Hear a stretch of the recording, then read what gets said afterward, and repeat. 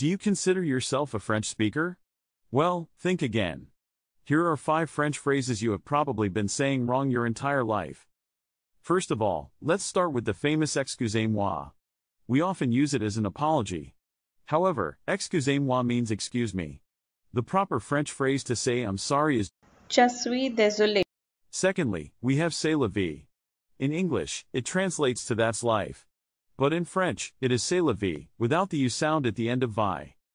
Thirdly, à la mode doesn't mean with ice cream. If you go to a cafe and ask for a pie à la mode, you will probably end up with a strange look from the waiter. À la mode simply means trendy or in fashion. Next up, faux pas is often mispronounced as fox pass. But in French, it is pronounced faux pas without the S sound. Faux pas means a social blunder or a gaucherie.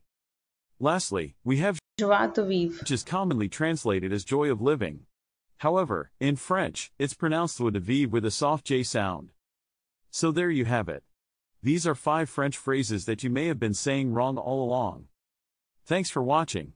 Don't forget to subscribe to our channel for more useful tips and tricks.